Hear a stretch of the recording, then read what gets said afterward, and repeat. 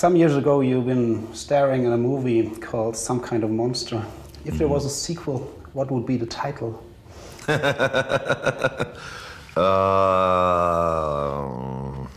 Some Kind of Monster would be...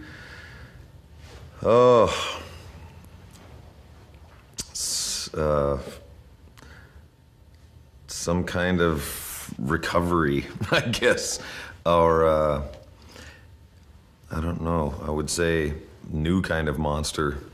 You know, I think we've created a new life after death type of feel. I think that sane anger, all of that was a chapter that has closed, and it feels like it was very cleansing.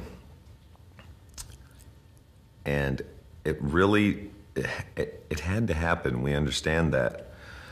But it was difficult, very difficult, and it felt like a near-death experience for Metallica. And I think we have like extra life now because of that.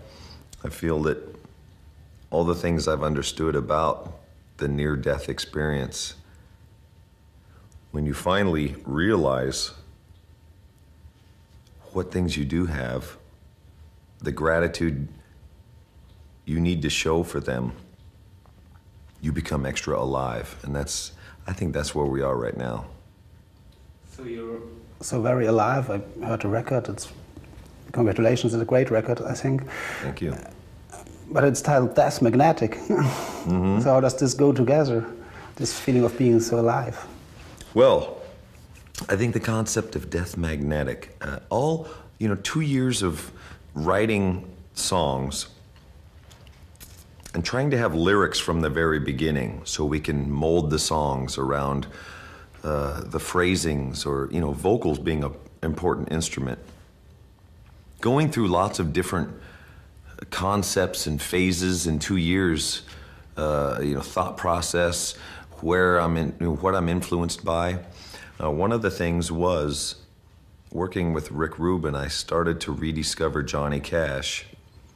And I saw an interview with Johnny about his actual near-death experience, where he saw the light and the tunnel and everything. And the way he described it was powerful.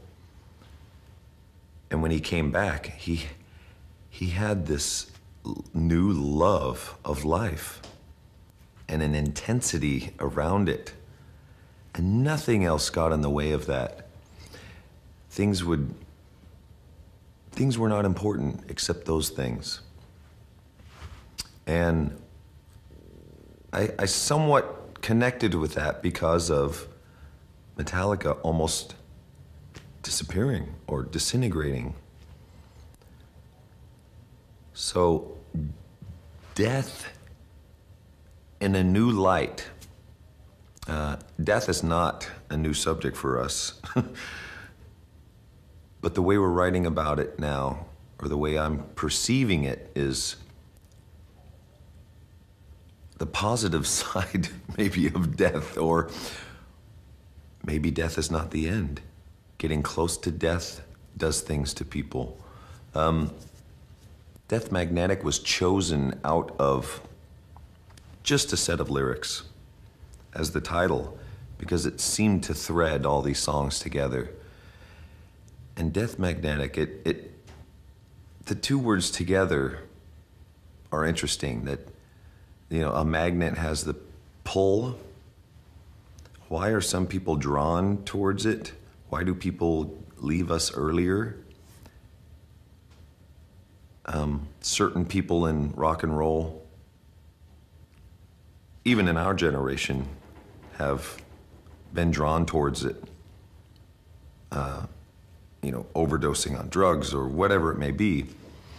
And then the other side of that, the pushing away, the other side of the magnet pushes away. And to me, it was interesting that a lot of people, especially in my growing up, my religion, not a lot of talk about after someone died. There was no funeral, there was no anything. It was just, they were gone. No grieving. There was not a lot of talk about death. Even when, you know, one of our 3 cats was all of a sudden not there anymore. Dad, what happened? Oh, she ran away, you know. Yeah, ran away into the backyard under some dirt. But not a lot of talk about it. So the fear of death, or the not wanting to talk about it, even when you're in a room where, like, my mom was passing away in front of us, there was no talk about it. The big white elephant in the room, no one wants to speak about it, at least in my upbringing, or in America a lot. So the 2 sides of that, it seemed pretty interesting. Death, of course, is a constant theme in your lyrics. Do you feel an attraction by death? I think there's both. I think the attraction, getting to the edge of life, feeling alive by fear of death, wanting to have the adrenaline hit all the time. It became addicting, and obviously some of the antics on the road, you know, I certainly could have died many times, and I think everyone can share that somewhat as a universal feeling. Oh, that time when the red light was red or something, but there's always something that was close. And I think also just the fear of death. What is going to happen? Why? I have a need to know, a need to control it, but I don't think I want to know. It's just a constant kind of battle for me, being okay with it and then not being okay with it, back and forth. I think in a way you're such a tough guy. You're going hunting, you're doing driving with a shopper, and perhaps do you have the feeling that many years you lived up to some kind of rock and roll cliche, or Absolutely. Is this? Absolutely. I think no secret that the James Hetfield on stage is what I would like to be, but I'm not. I'm not that all the time. I think it's less of a conscious effort to portray an image, because I think the music really does something to the 4 of us when we play it. We go to another level. We make faces that we don't normally make. We sweat more. We move differently. We're on a different plane. And when there's an audience out there, like at Rock 'em Ring or wherever, it pushes you higher. You're pushing each other to new, it's like you're in the Olympics. You go past where you just were, you know? But also I think that trying to take that image off stage, and you know, I like bikes, I like cars, I like driving fast. But yeah, there's always a soft side to everyone. Pretending that there isn't is a problem, and I think that's where I was. Not wanting to be vulnerable ever again after being hurt so many times. Or, you know, I'll always leave the girlfriend because I was hurt once, or, you know, that kind of feel. Obviously, Some Kind of Monster has shown a different side to Metallica. And I think that is stronger. You know, exposing your weaknesses is a pretty strong move. Was the alcohol some kind of escape? Absolutely. Alcohol was, ever since my mother died, that became more of a part of me. Alcohol at age 13, 16. It became, you know, it starts off as the cliche, hey, I feel more alive. I feel looser. I feel more comfortable. I can talk to women. I can, get on stage and all of this. It was kind of the fog. I was already in somewhat of a fog, and that helped it be more fun. And then the typical story of starting to need it. And then it became just like this maintenance. And it was a constant fog, and a lot of things I can't remember. Blackout drinking was not good. Getting in fights, all kinds of, a trail of destruction, the cliche of that. But then it certainly got more and more evident that it was changing me. I was bringing some of the road life home, and now I had a family and children, and it certainly wasn't a good combination. But yeah, it was the enabler. It enabled me to be more of me, I thought, when in fact it was showing less of the real me.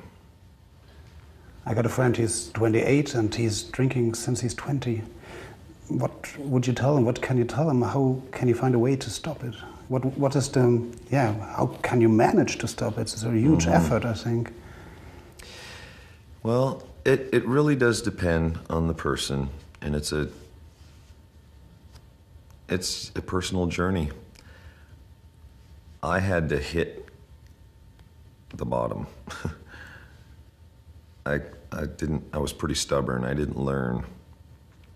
I had tried to stop for a year, and it just wasn't fun. So I went back to it, and I had to have someone tell me.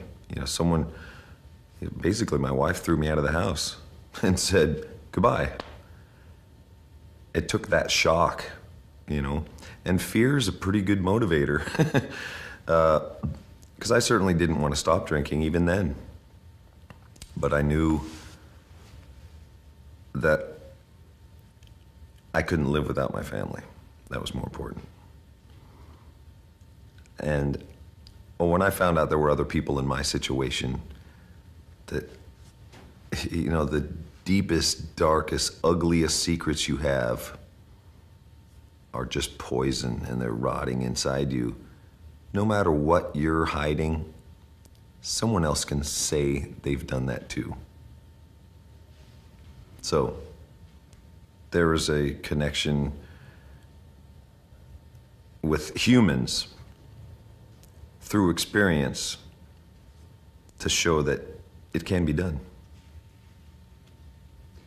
Lars told me in June that by looking at you and how you changed and how you managed to change during the recording process of some kind of Sankt Anger, he learned so much about himself.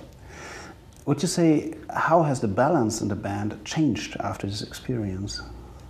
Or the communication, perhaps, is a better word. Well, after Saint Anger, we have done, during Saint Anger, we had done so much work. Personally, as a group, with our families, so much work was put into that. Death Magnetic is the fruits of all that hard labor. I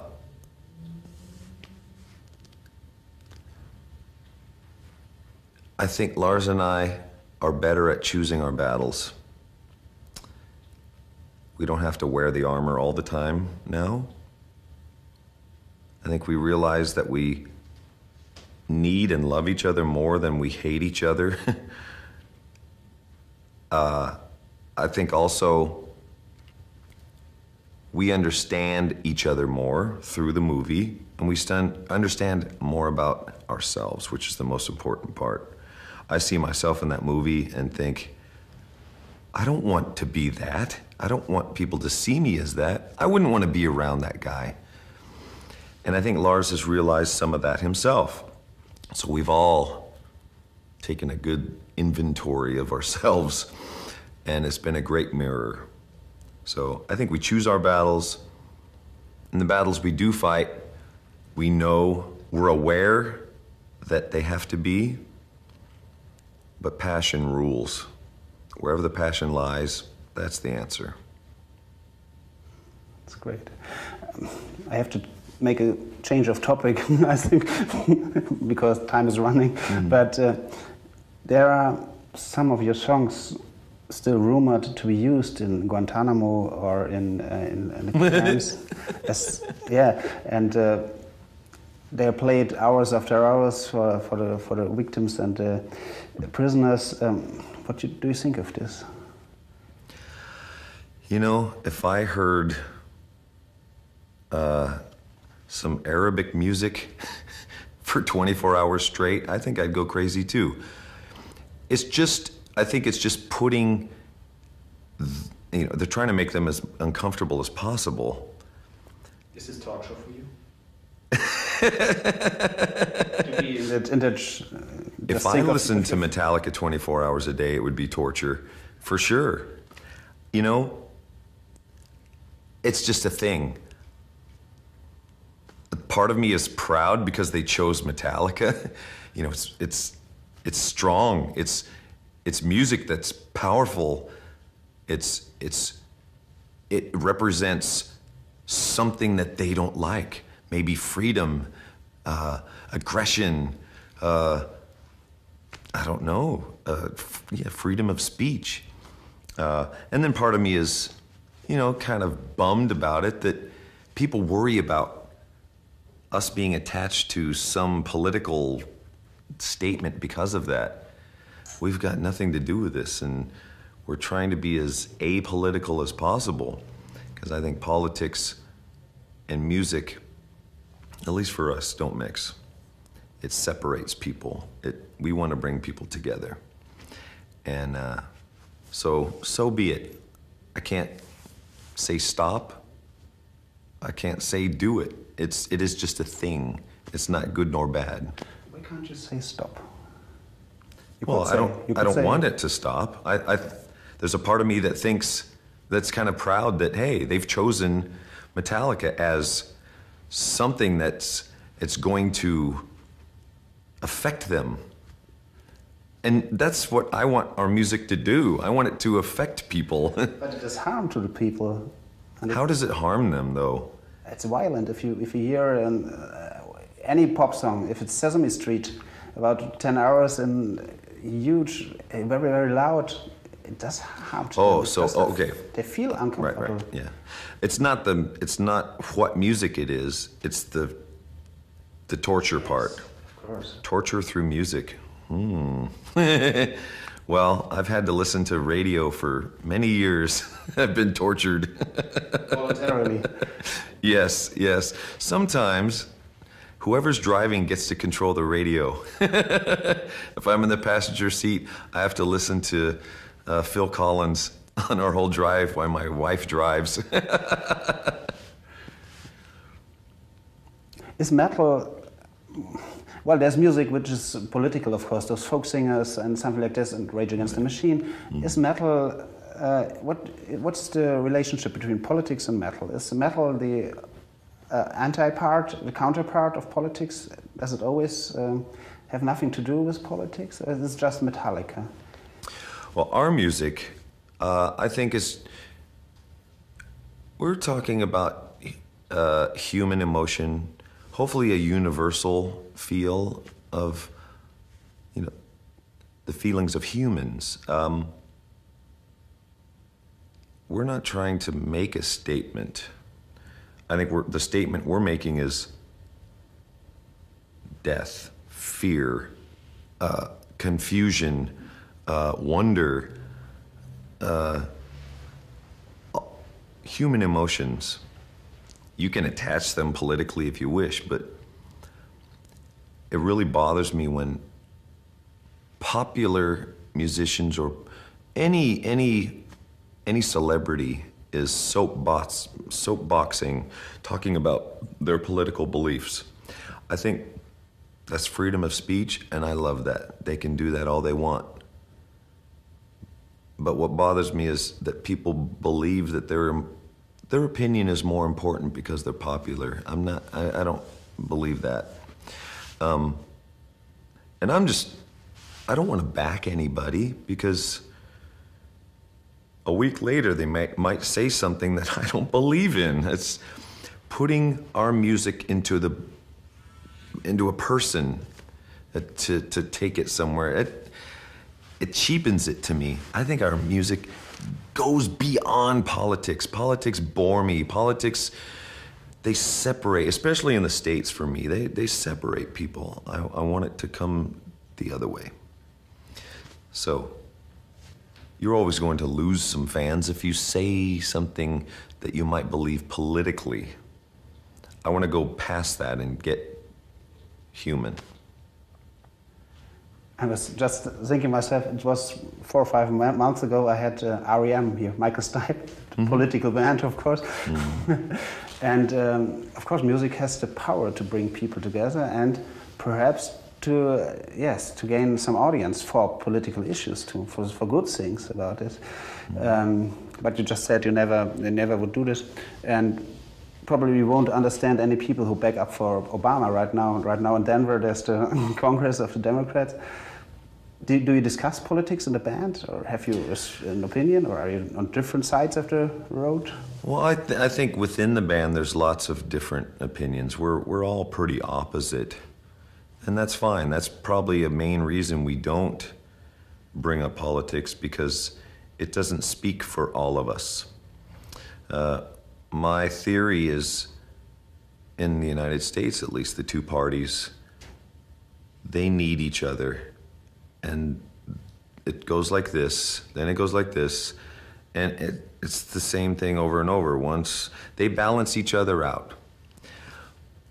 But I'd rather they balance it out through positive motions than mudslinging or negativity. And they try to gain popularity through negativity, and I don't like that. I don't like that.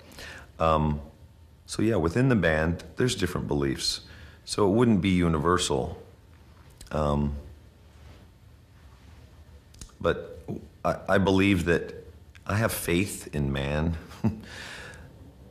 That the will to survive and the will to do the right thing will always be victorious. Perhaps getting it close down to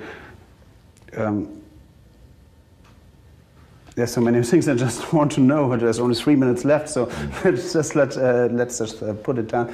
There's always, in some kind of monster, there's some kind of a battle, perhaps not a battle, but the conflict is mostly between you and Lars. What would you say? What's the role that Kirk's playing in the band?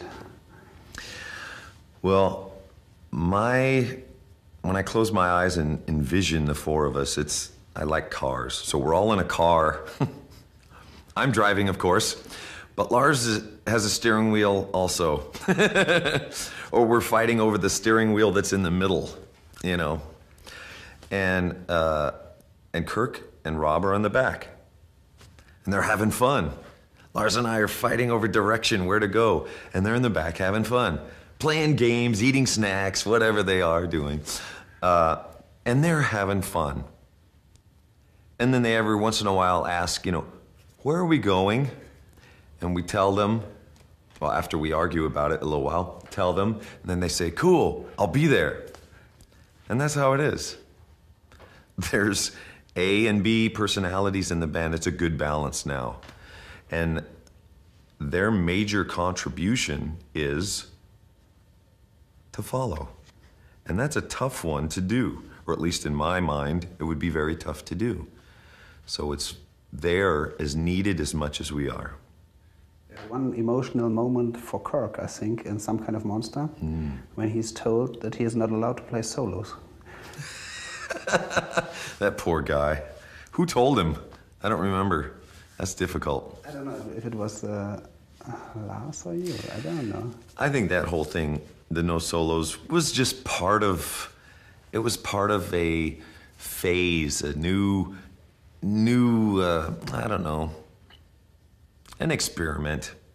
It was too bad. Poor Kirk. Because I do most of the rhythms on the album and even the harmony things. So Kirk's contribution was not so much. And you know, God bless him for sticking through that, because it would have drove me crazy. Last question. What will happen on the day that never comes? Well, the sun will shine and it'll be revealed.